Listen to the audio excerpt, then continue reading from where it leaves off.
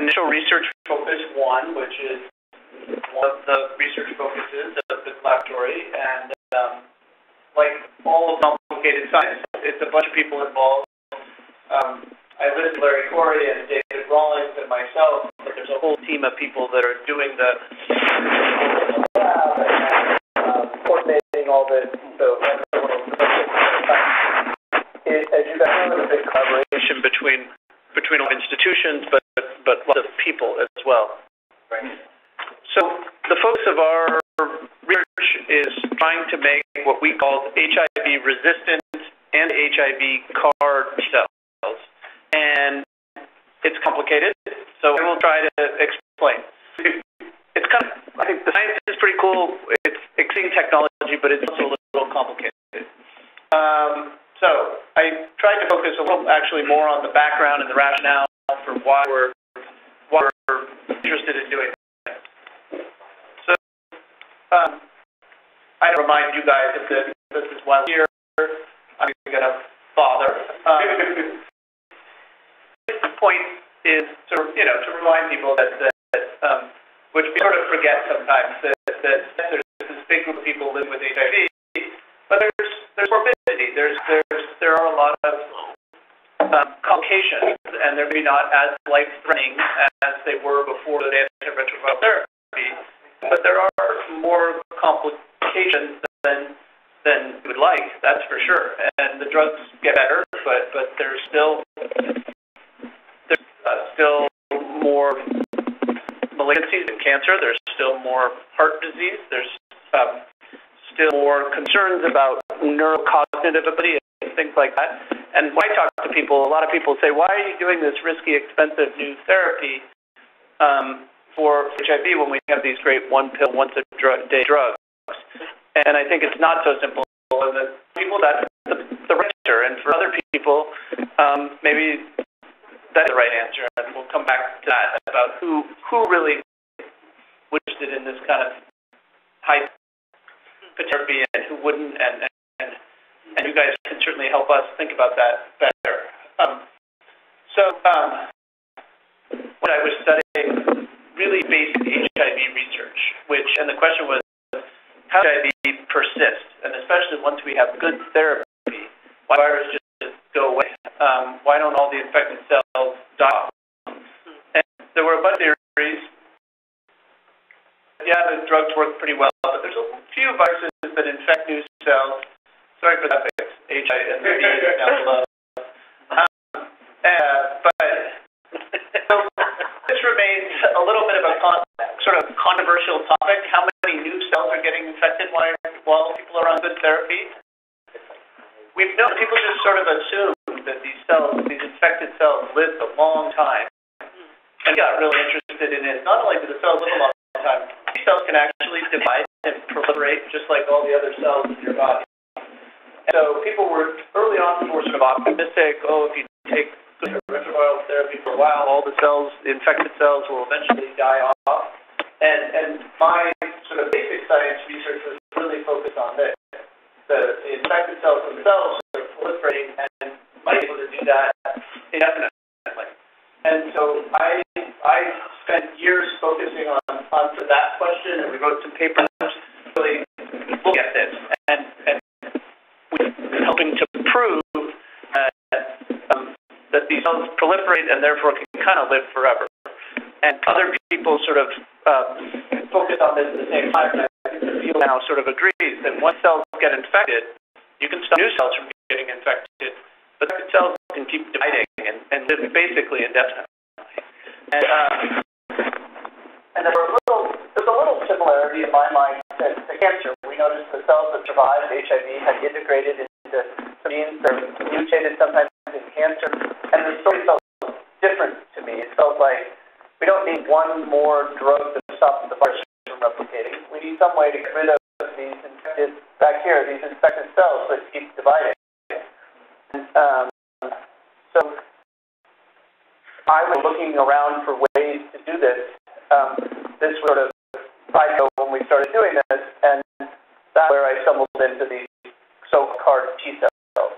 So, what is CAR T cell? this is a UN AIDS CAR, but it's not what we're going for. It's cute, but it's not what we're going for. So these stories are all from 2002, 2013, 14, was when these CAR T cells burst onto the field. CAR stands for chimeric antigen receptor. I'll explain a little bit more as we go along. And this was an idea that I started in Israel maybe 25 years ago. People have been chipping away at it and perfecting the technology, and they made some key advances, which, 25 years later, they really had huge success in cancer, not in HIV, in cancer. So if we have Timothy Ray Brown, this is Emily Whitehead, who was this little girl who had an untreatable leukemia, had failed multiple types of therapy for leukemia. She was the first child to get CAR T-cell therapy, and in a week or two, her cancer was gone, and is alive today, sort of touting the benefits of CAR T-cell therapy for cancer. And there were some adults that were treated at the same time, and it was equally successful. And so this is Science Magazine saying that this type of cancer immunotherapy was the breakthrough of the year in 2013. And all of a sudden, there was a lot in the regular newspapers and magazines about it. This is a little picture about how it works from Forbes. This is a New York Times article about Emily Whitehead and her family. And there was a lot of press about this. It so happens that Seattle is one of the hotbeds of this type of therapy. It was something that one of the researchers at Children's had been working on for a while, as well as some of the researchers at the French. And so it just happened to be in a place where this is really actively going on. Kids at the Children's Hospital where I work were getting treated with this kind of therapy, and I said, I wonder if we can take this and rather than treat cancer cells, can we kill off these HIV-infected cells? Yeah. So my simple schematic of the general idea of how it works. So there's a person who I have HIV, but for sure it works the same way. You take cells from that person. So here's my little drawing of 10 cells. You collect a good number of cells, and then you make some modifications to those cells so that they recognize in HIV, but in cancer, in the case of they recognize cancer. And so you make that modification, so all of a sudden these are immune cells who they're used to recognizing viruses and things like that, but you program them to recognize what you want. And then in the lab, you grow a big batch of these. I don't know how many this is, but we get sort of, you start with one cell and you end up with 20 cells. So you have a big batch of these cells that you designed to target cancer, or in our case, HIV. And then done that can take anywhere from a few days to a couple of weeks to do CAR, and then you reinfuse those cells into the patient. This is with people with HIV, but this is going on for cancer right now. You reinfuse them, and these cells seek out and kill the cancer cells. This has been, as I mentioned, incredibly successful. Lots of good articles out there that explain it in that are understandable, but without dumbing it down. For the New York Times did a whole series. This is a guy named Dr. Rosenberg who works at the NIH, who's been on this for years. But they had about 6 articles, big articles in the New York Times about how CAR T-cell therapy works. If you want sort of a simple explanation, so here's their pictures explaining what regular T-cell is, and then how they engineer these T-cells, introducing these new genes, and make a T-cell, and then the T-cell they've engineered goes and kills the target. There's also some great videos. You can try that link. You can try that. I think one from the AP that.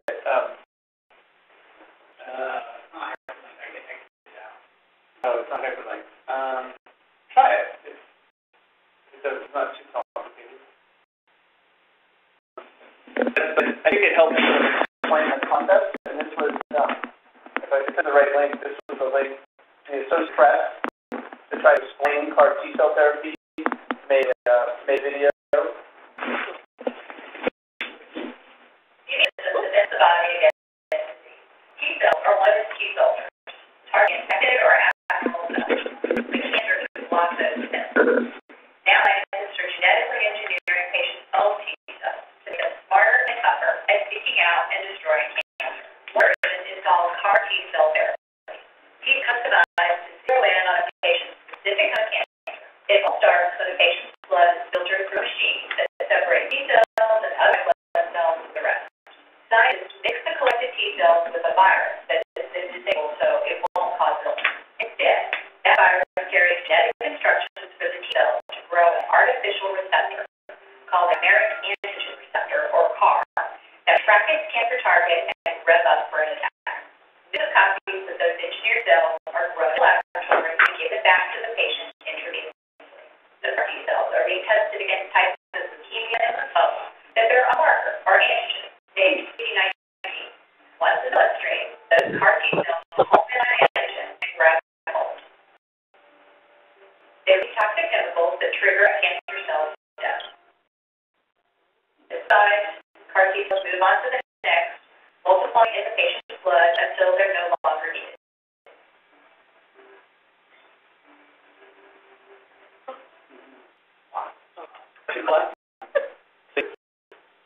Keep growing and multiplying. I think you can go back to the slide. Yeah. Yeah. So are they? Okay. So this has worked for cancer patients. This CAR cell therapy. Are they trying to see if it works with HIV positive folks? Is it something that looks realistic? Or? We think it's realistic. I'll explain a little bit of that when I go back to the slides, but that's what we're trying to develop. So, take a strategy that's worked reasonably well for cancer and say, hey, can we adapt that to work for HIV? And then when we talk about cancer, is it all kinds of cancer or is it cancer that this works? This has worked for a particular group of cancers. In that video, one that it have this C19 marker. Oh. So they're a type of B cell, a lymphocyte, but live in sort of the same spot that HIV-infected cells live in. They live in your lymph nodes, they live in your gut, they live in your blood, and so this type of therapy has worked very well for specific types of cancer, and they're working really hard, and there's all sorts of trials now to figure out which cancers it works for and which cancers it doesn't work for. It does not work as well so far for solid tumors.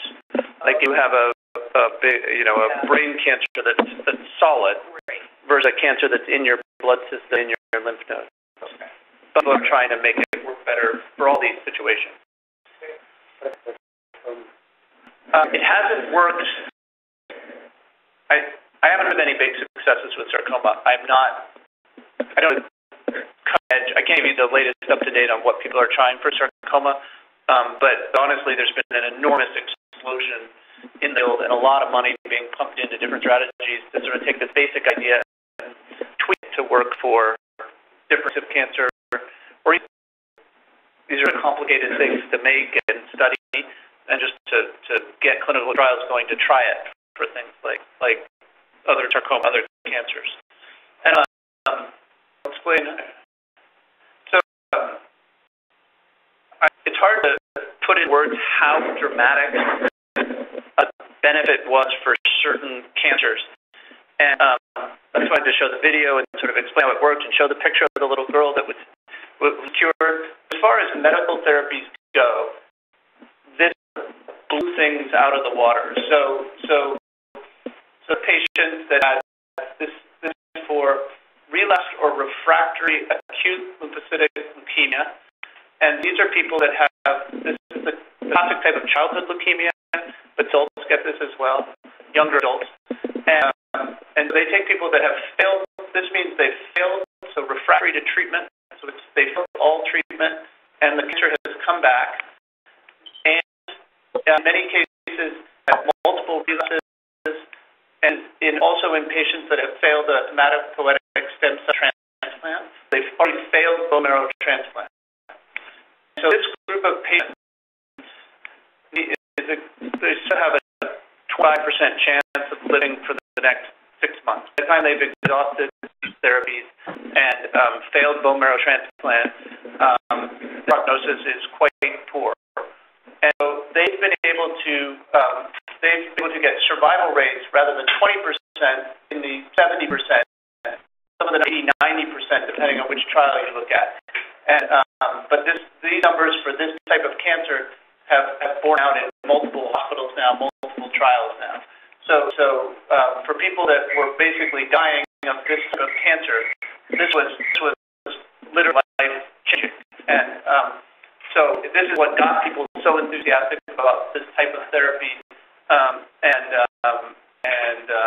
what got excited about trying to do this for HIV.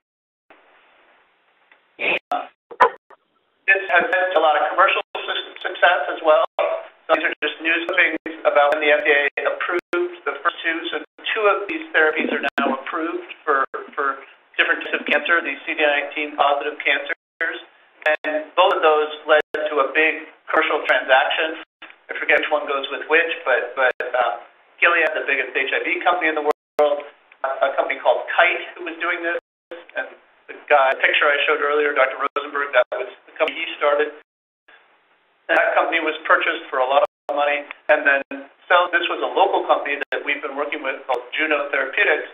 They were also bought recently by a big bio company called Celgene, which is not a traditional HIV company, but they're really aggressive right now about sort of cutting-edge new biotechnology. And so the 2 approved drugs, actually this one isn't approved yet. So this one is approved, and Novartis, working with the University of Pennsylvania, have their approved drug. And people expect the Juno drug to get approved. So a lot of money is now chasing this idea, and people are pretty excited about it, and it's borne out. It's not just a couple patients, it's a lot of patients, and enough data that the FDA approved 2 of these drugs so far. So CAR T cells are not benign. They're complex to make. They involve some genetic engineering, which is has risks that we don't maybe fully understand. We're learning a lot, but they can cause problems. So it's not like they cured 70, 80, 90% of people without any toxicity. So I think it's only fair in a discussion about CAR T cell therapy to talk about the toxicity. So somebody asked about sarcoma.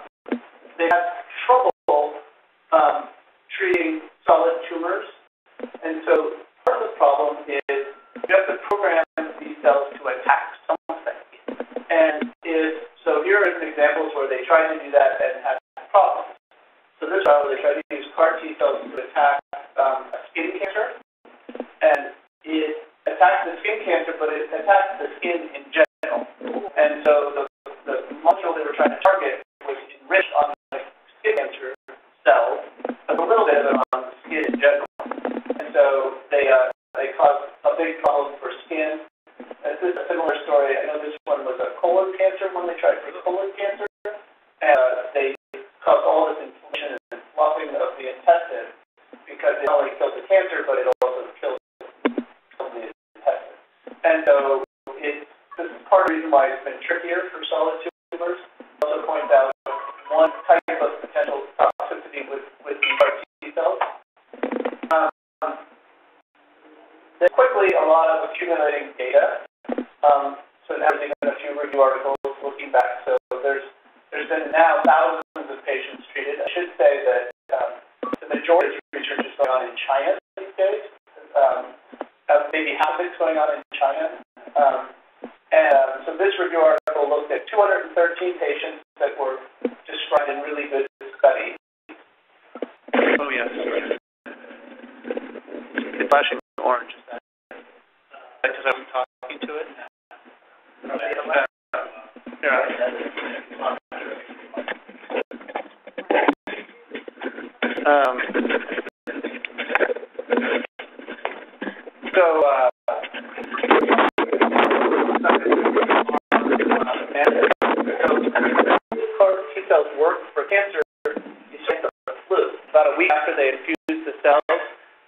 really high fever, they get chills, they get shakes, and families in the hospital are all excited when it happens. They're like, oh, look, they're working. And it actually is associated with the cell working and doing their job that they've engineered them to do.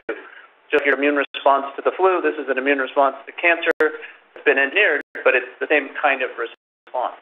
And so a lot of the families right now at Children's have come from all over the world to get this kind of therapy, and the families are all excited, almost giddy when they start to get sick, and you're like, that's kind of weird, but it's because they know that T cells are working. In some cases, so they call that the cytokine release syndrome. So these cells are really revved up, they're killing a lot of cells, it's very inflammatory, and so the term for it that people come to use is cytokine release syndrome. And the problem is that in really extreme cases, there have been deaths. And so if your chance of dying in the if your chance of dying in the next 6 months is 80%, if a patient out of 200 die because of the therapy, those are sort of chances people are willing to take. They're probably not chances people are willing to take if they're on one pill once a day for HIV. So no one of these exact same statistics would hold with HIV, but I think if you're going to talk about CAR T cells, you have to sort of talk about the risks. And so there were 3 deaths that were in this review article. If you have the news, there were probably 5 deaths in the Juno trials and 1 death in the Kite trial.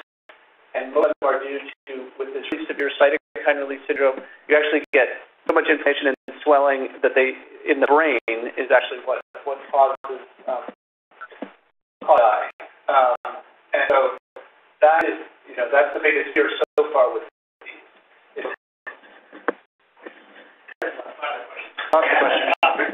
Just a quick question. So on the reported deaths for Juno and Kite, was it on the drugs that have been approved? So that held up the Juno approval a little bit. The product, there is a death with the Kite product that is approved, and so, but approved with sort of the versus the benefit in mind. And so, if you're dying of leukemia, this whatever, even if you call it 6 deaths out of 200 and some patients, that you're willing to take if you know that you're probably going to die without in the next few months. So. The question was with the Juno, that particular CAR T cell, they shelved them. Yeah, this. On hold, and after they brought it back, they still had issues with it. So it on hold. They had it partially figured out. They put it on hold again, and they're sort of reading a trial with a slightly different product. It turned out I don't know how much is public and not, but what probably sounds like happened is they actually made their product too potent. For cancer, you want as potent a product as possible. And early on, they didn't see as many deaths. They made some changes to the way we're manufacturing the cells, and were a little more revved up and a little more potent, and that was, they think, part of the problem. But I think that story will sort of come out over time. But simply to get rid of this side effect, they made their product a little less potent and did some other things to sort of control the side effects a little bit more. So I think most people suspect with that potent product looked a little better. Like it was working better against the cancer, but there were more side effects. So they're back to a little less potent product, and everyone, I think, suspects that will get approved. I don't know exactly when. But. Is it feasible to administer some kind of anti-inflammatory that crosses the blood barrier that mitigates potential side effects like that? That's absolutely what they've been working on. So they're studying which cytokines, these are these chemicals that are inflammatory or anti-inflammatory that get turned on by the immune system. And they figured out that actually Emily Whitehead, I think, was the first one where they figured this out, was they looked in the blood and they found one called interleukin 6 was really high. And it so happened at the same time at Penn, they were doing a trial of a new anti-IL-6 drug. And so they gave that drug to Emily Whitehead, and her fevers immediately went away and she started getting better. She didn't have the brain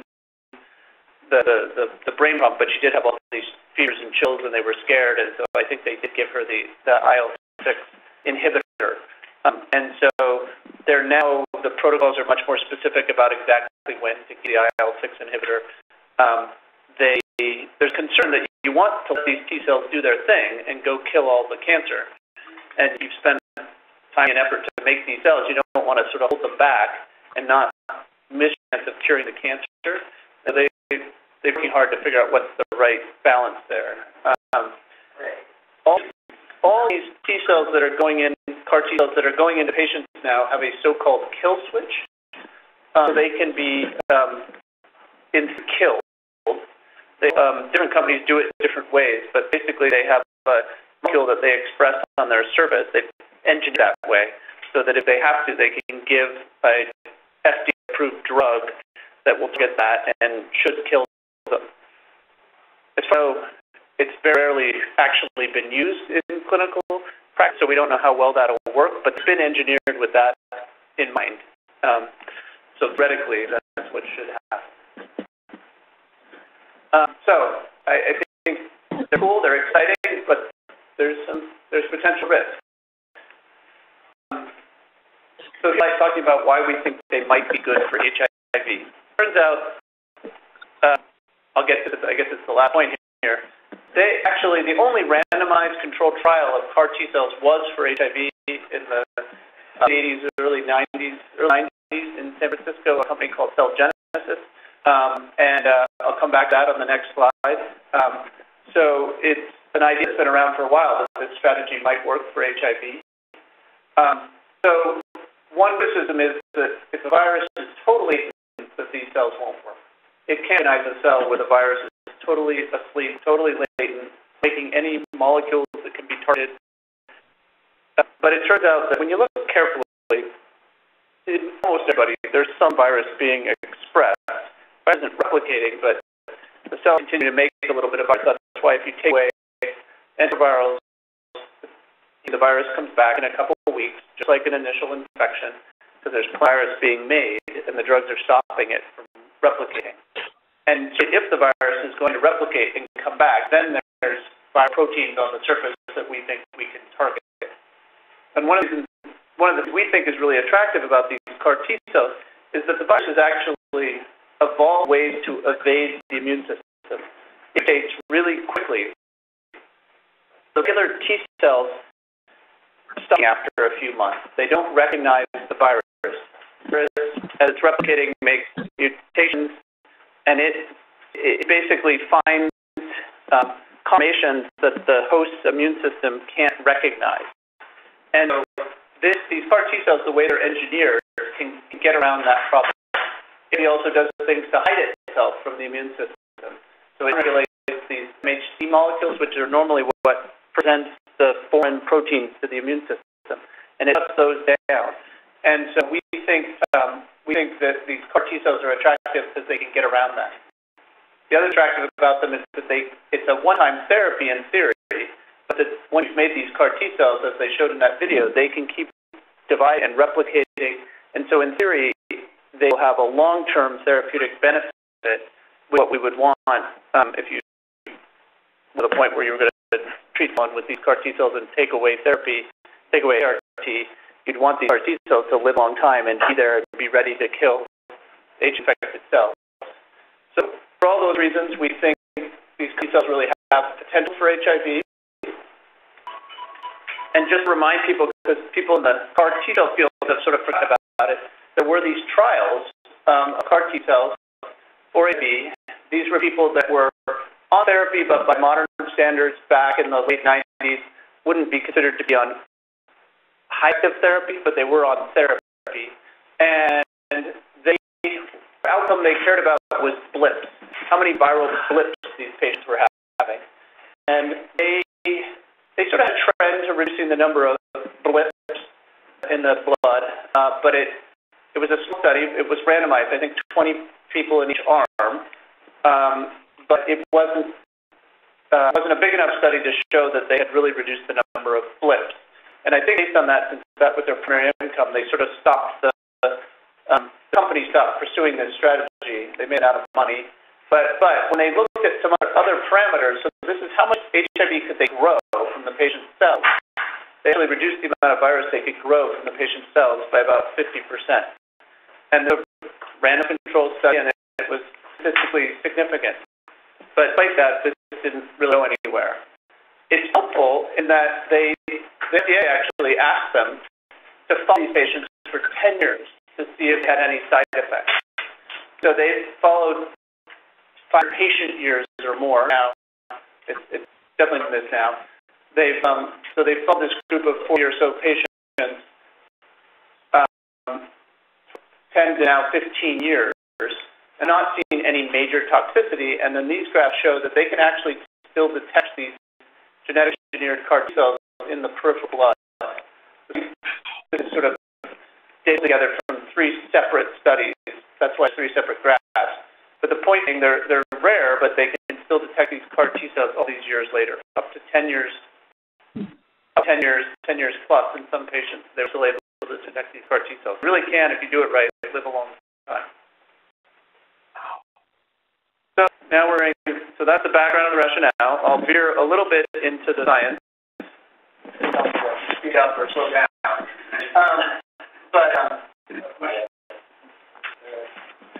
On all of when you're talking, all of the studies that have been using CAR T cells have all been on people where CAR is taken away.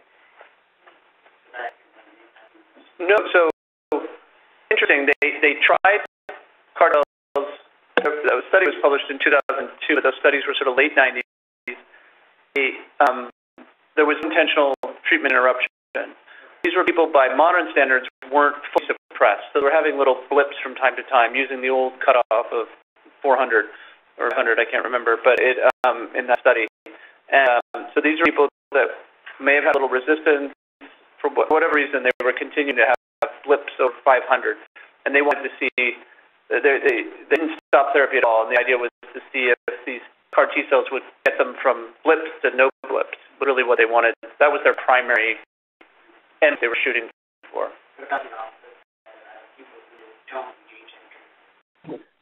I'd love to talk to you guys about that, because I think moonshot is to completely cure HIV and not any toxicity, but that's a moonshot. I think for far low, but where more potential is to come up with a therapy that may provide some benefit for a prolonged period of time at one-time therapy. And who benefit from that? And I think you guys may know better than I would, but I think that's a bigger population than, or it's at least it's an understudied population in this country. Because to be honest, it's a hard population to study. The people that are, for one reason or another, not on therapy, but would entertain doing a high-risk study, and you could get enough follow-up to make it worthwhile. So it's tricky, but it's not a reason, I don't think, to not consider studying that group of patients. And what numbers you look at, I don't know if it's a third of people in this country with HIV know the HIV and not on therapy. I mean, it's a pretty significant chunk of the HIV-infected population. And would some of these people benefit from this? I think that's actually where something like this may. I mean, I'm speculating, but somewhere where we've thought about could it have benefit in that group? Yeah, I mean, I think especially if somebody is already somewhat suppressed, like some people who are already naturally not have to engage in art, but still are being affected by HIV, right? Like that's kind of like gray area for me. Right. No, I have some questions at the end, sort of guys, about who should we even. We're not to the point of doing a clinical trial right now. I jump ahead and say Penn is ramping up to do a clinical trial of this technology, and we wanted to refine it more in primates, which was really the focus of what we're doing in the collaboratory. But we're studying in mice and trying to really refine our approach. Penn was a little bit ahead of us with some of the technology. They had worked with SEMO for years, and sort of we're pushing ahead and getting ready to do a clinical trial.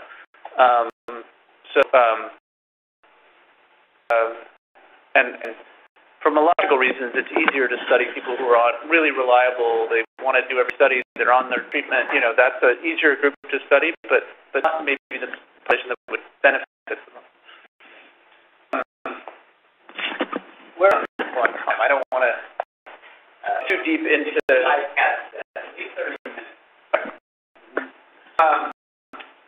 For those of you who really want to think about how this works, this is a little schematic. So the blue in this case, this blue is sort of a cutaway of a big blue cell, if you imagine that. And that's a CAR T cell. And what we see here is this little receptor. And if we take an antibody that recognizes HIV, and then that links to the molecules that normally trigger the T cells to attack infected cells. So it's not an antibody that someone stuck in here. It's called a cell receptor that recognizes a foreign protein and tells the cell, oh yeah, you should proliferate and excrete these toxins that kill. And so this is sort of meant to be an HIV-infected cell in our case. So we've sort of engineered the immune system, if you will, to recognize HIV and trigger this response, which should kill the infected cell. And this little orange brown box is really what made CAR T cell work. So if you want to get into the science, they tried this sort of this green part for years, and it was only when they added this brown part, and that's what all the property lawyers are fighting about in these big companies, and that's what really made CAR T cell work. You had to have this so-called co-stimulatory domain. They talk about second-generation CARs. It was really these second-generation CARs that worked, that had this built-in co-stimulus.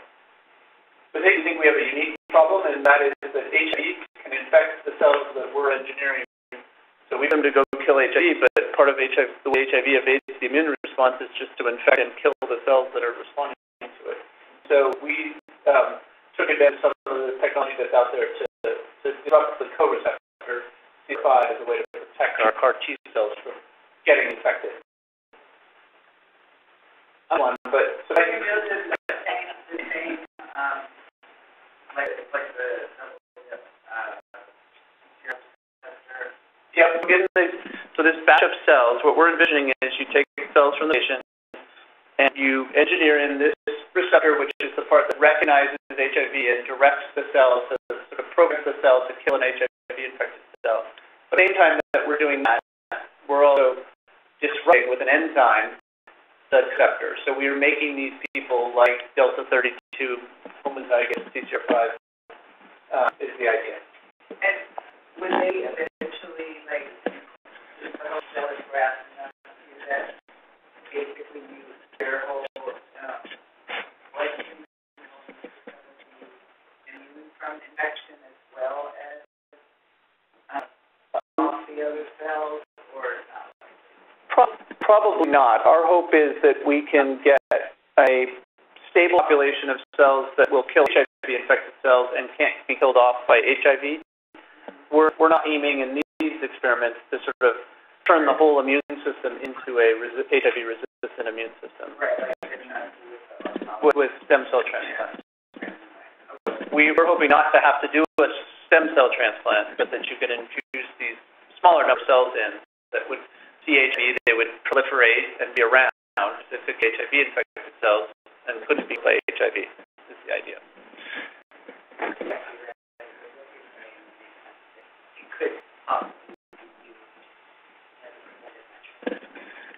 Yeah, I haven't studied that because it's as a totally preventative measure. It's sort of and gene therapy and all that, so it's unrealistic that you're going to use that as a perfect strategy, and at least initially. So we've been focusing on treatment rather than prevention. But in theory, you might be able to use these for prevention as well.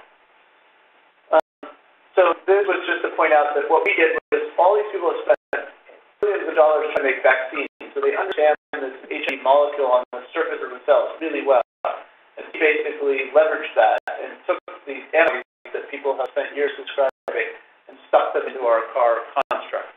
And know that HIV mutates really quickly, so we picked a couple that target different spots on the HIV envelope, try to prevent from again mutating to become resistant to our therapy. So we talked about this. I don't think I need to really dwell on this. This is too much science. but it's okay. It's okay. But other groups, not us, multiple other groups now. There's others. Basically, this is, if you with it shows that these engineered T cells can get infected by HIV. So basically, these little dots out here are HIV-infected CAR T cells. And so multiple now have shown that this is a real problem. That if you engineer these cells, great, they'll rush in, find the infected cells, all revved up, but in the process, they can get infected by HIV. There's also different ways to disrupt CCR5, the Sangam way. There's a whole bunch of other technologies, and we're dabbling in all sorts of them. But this technology's really come a long way. It's really more efficient than it used to be to get in and disrupt the co-receptor for HIV. It's protect the cells from infection as well. But we started with one called a mega-tau, which is, you don't need those, but it's a whole smorgasbord of different technologies that you can use to do this.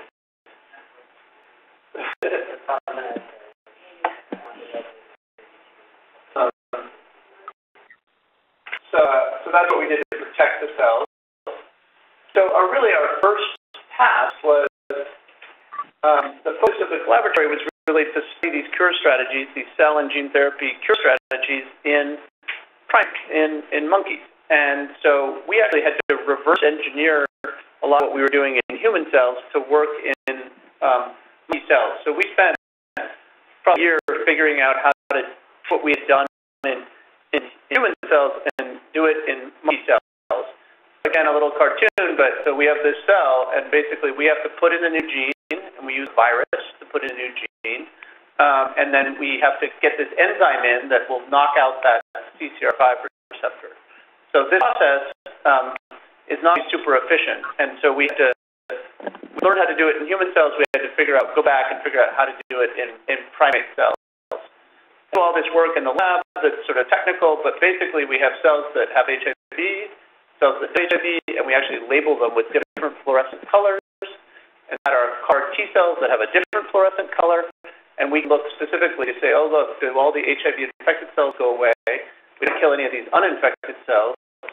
Check of these CAR T cells we've engineered, and really look to see, that's what this graph is showing, that these green cells in this experiment way when we added CAR T cells.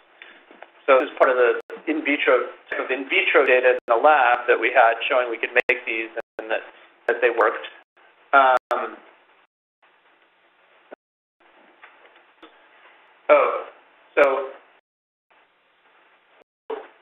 Animated science. So this experiment is measuring the amount of virus in a test tube.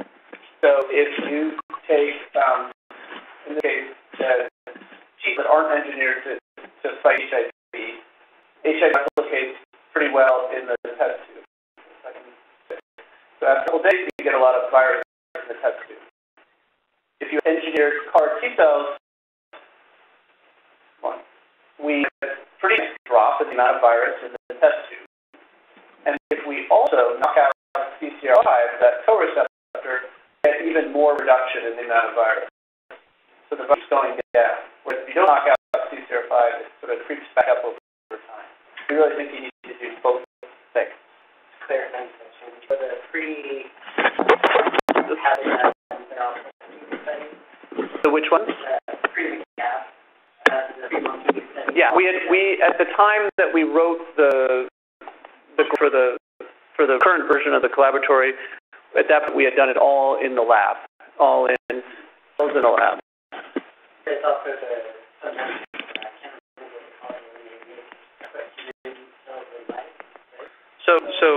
So I had, I was focusing on this in the lab, and I actually wrote a grant to, they had two focuses. One was to optimize this technology, get it working better, and test it in mice. And so I'm still working on that, doing some experiments in these so-called humanized mice. And then this data, and because our focus right now was already on cell and gene therapy strategies, and there's a lot of interest in these CAR T cells, we just jump ahead and try it in the primate model that they had developed. Now, what's the engineering CAR T cell? How was the patient being like built in? we're doing is so-called autologous, meaning it's your own auto cell. So we're taking cells out of one monkey, engineering them, and giving them back to the same monkey. The groups that have said, oh, wow, this works great. Wouldn't it be even better if you didn't have to, you could just have a whole bank of these cells. So there are groups, we're not working on this right now, but there are groups that are doing that, trying to engineer them so that you give them to anybody. And it wouldn't have to be this sort of very complicated process where a patient has to come in, donate blood, wait a couple weeks while they make it, and read it. It could just be like, oh, you have cancer, come in and we'll give you some cells. And so the few patients have been treated like that, the so-called London baby, but that's sort of cutting edge. So everything about it with cells. So you're wanting to use this be some kind of an HIV marker to be able to go with, or is this only work in combination with a latency reversing agent? If you're looking towards where that is a really good question. And we don't know the answer yet. We sort of envisioned it in combination with some latency reversing agents. It's about everybody on therapy, even the best therapy. Well, even the best therapy, the average patient has 1-2 copies of virus per milliliter of blood. So call it effective antiretroviral therapy, but there's actually a lot of virus that's still being produced. So our attitude was, well, let's go try to get rid of that first and not worry about reactivating it. Let's just go kill the cells that are making virus right now, that little bit of virus. And those are probably not in the peripheral blood. They're probably in your lymph nodes and your gut. And so our idea was with people that were on therapy and see if you can get rid of those residual cells that are still making virus, which isn't the really, really latent cell. And if it works, that works, then we'll, try combining it with other. A great question. And our hope was that they would live for, like in that other study, so when the cells do come out of latency, it would still there and be able to kill them. So you can kill them right away. You could actually put them in and let them wait and, wait HIV comes out. So you don't need to see that. So we've published some of the in vitro stuff. So this is now to talk about what we're really doing in the IRF, Initial Research Focus 1 of the collaboratory. The actual aims that we put into the grant. So we were going to optimize production and the phenotype of these protected anti-HIV CAR T cells. And we talk about screening their activity in small animal models. We've struggled with the best model to test these. They're complicated. They're not like an old-fashioned drug where you have a very specific molecule and you can produce it and test it. It's a living drug. You've got to sort of grow it and feed it, and on certain days it does better than others, and it's complicated. It ends up being a population of cells, and they all behave a little differently. And we've struggled with what's the best or simple animal model to really predict what best product to use, and that's something that the whole field of CAR T cells is struggling with. We are doing some where we just basically take a bunch of cells from somebody who has HIV and see in the lab. We make these cells with make CAR T cells from the patient, and then take another aliquot of cells from that same patient and get rid of the HIV-infected cells. So we hadn't done it that way. So that was one of his more technical aims. And then the real first aim in the primate, which was the big focus really, is to look at, do these cells engraft, do they transmit, do they proliferate, and persist in monkeys that are untreated with HIV infection. So we didn't actually care about the viral load at first. These are not on treatment. We just want to see, can we make the cells? And we give them to the monkey. Do they survive? Do they proliferate? How long do they last? Where do they go in the body? And that's really what we wanted to address at first. And if you the way the grant was set up, we had some short-term goals, and then there was longer-term goals in years 3, 4, and 5 of the grant. And so the idea was if it worked well, then we would try it in 30 treated animals, which is a little bit more of a challenge. Like you said, there's less HIV around for these cells to target, and it takes longer because you got to put them on therapy, and it's more expensive. And so we said, start with these. If it works, we'll go on to these. So I don't.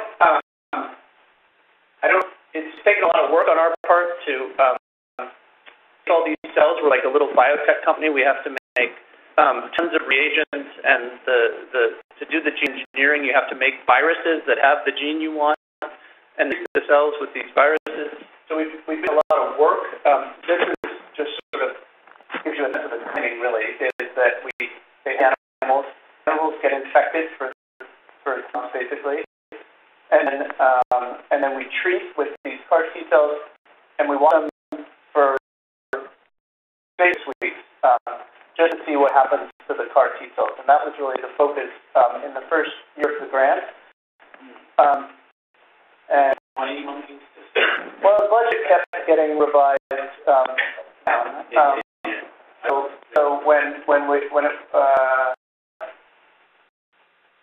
So this number is a little. This was for the first 2 years of the grant. We were supposed to have 20 animals. So we did 6 animals in the first year of the grant, and then we're starting another batch of about 8 animals. So instead of 20, well, that's the revised down number was 20, and so now really it's sort of 14. It turns out these experiments are very expensive and labor intensive. So we basically had an animal that got no CAR T cells, or actually 2 animals that got no CAR T cells. They got cells, but they didn't have this engineered thing to attack HIV. And we have 4 animals that got treated with the CAR T cells, and 1 animal they did a necropsy at 2 weeks, and the other 3 animals they did biopsies and the necropsy at 6 weeks. And see if I'm looking. This you're going to care about it all, but we were pretty excited that we were actually able to make the cells, which is a technical challenge. So this is, how much of the CAR5 gene did we disrupt? Any of the cells were expressing, we can measure in the lab, how many of the cells are expressing the CAR.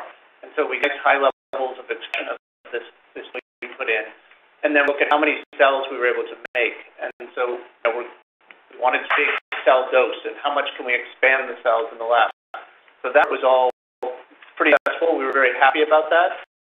This hasn't really been done much in primates, and so we were happy we were able to successfully make a lot of cells. And we're in the process of analyzing a lot of data from those first animals. But the question we're interested in is, do they survive? And even before we look at do they work or do anything, we just want to know, do they survive? If they'll die in the first day, they're probably not going to do anything. So in this top, we're looking at 1 group cells, CD4 cells on the bottom. We're looking at CD8 cells. That's not as important. The dots out to the right are CAR T cells. So we can know what percentage of the cells in this is bone marrow and spleen, what percentage of the cells express the CAR T cell. And we measure this little marker. So we definitely see, and this was from a necropsy at 6 weeks, we definitely see some of our engineered cells, not as many in the CD4s, but definitely some in the CD8 that die for 6 weeks in these monkeys, and at least in these sites we can find some. So we were excited to see that. These numbers, we weren't excited about these numbers, but these numbers were about as good as we could have expected. And so we were asked to summarize what we did in the first year. It was really, we were excited that we were able to engineer this product and that we were able to detect cells. The cells are there at pretty low levels in a lot of the tissues, so it's technically challenging to measure how many of these cells are there.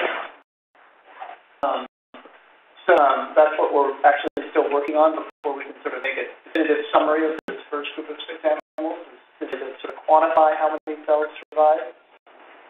And then we're moving on to a more complicated experiment in year 2, which is we're going to test different CARs at once, and have 2 different reporter genes, and we're going to have a CD46 approach rather than the CCR5 approach to protect the CAR T cells from infection. we're going to have a few animals that way, and we're going to animals. This is a different technology. Rather than disrupting the co-receptor, C46 is the anti-fusion molecule. So if you express this at the surface of the cell, HIV can't infect the cell. And this is an approach that a company called Calamune was working on in California, and they had collaborated with the iteration of the collaboratory. And so Hans Peter and Chris Peterson had experience with C46, and they, the thing about it is that it doesn't just target the CCR5 viruses, but it targets the CCR4 viruses and the CCR5 viruses. And the CCR5 biology is a little complicated and maybe different between monkeys and humans, and this gets away from a lot of that.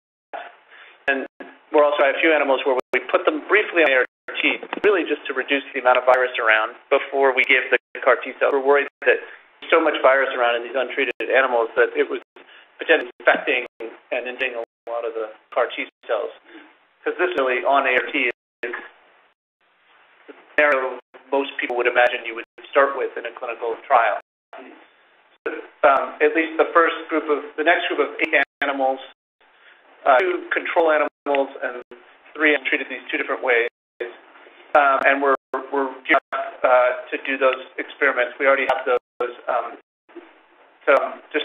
We already have animals, and we're going to start soon. This slide was just to point out it takes a ton of people to do these experiments. Like cells are going back and forth between Fred and Seattle Children's and UW and the Primate Center, and it's logistically complicated to do all this, and there's a lot of people involved that I certainly didn't do this on my own. This requires a whole team.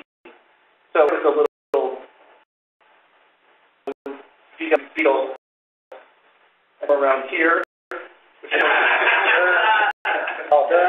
I don't know if they're going to Burn or where they're going with this thing, but this is sort of an armored car. They've got some protection so it won't get infected and maybe kill themselves. I don't know. I think we need to make some progress to find this a bit, and that's really what we're focusing on. But rather than end with a lot of people to thank, I was going to end with sort of questions for you guys. And so, in our minds, a novel, exciting, the whole class of therapy. The world is learning a lot about it, but it's potentially high risk. You've been in this affiliated company in Philadelphia are planning a clinical trial, really focused on refining the product in animals. And these are sort of the questions for the community, which is what do you CAR therapy in general? There's a few. Is that enough to sort of kill the whole idea? And how much data are we going to need before we could sort of justify a small clinical trial? Who would participate in a trial like that? Are individuals that, despite knowing there's some risk, would want to participate?